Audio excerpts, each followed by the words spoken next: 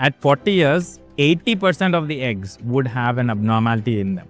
So it's not just the number of eggs, or it's not just the AMH value that a lot of the people they are trying to check and think that, okay, we have this many number of eggs. It's not a report card.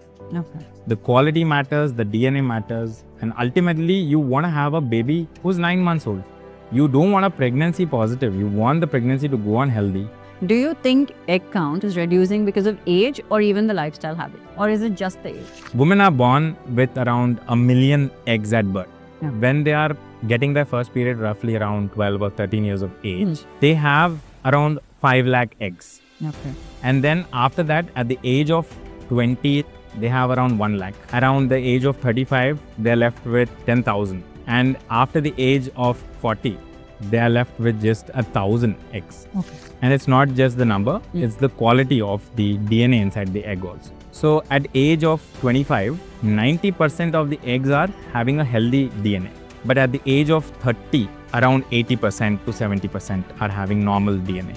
At the age of 35, it's around 50%. So that means 50% of the eggs are having abnormal genetic material. Can you imagine how high the risk is going?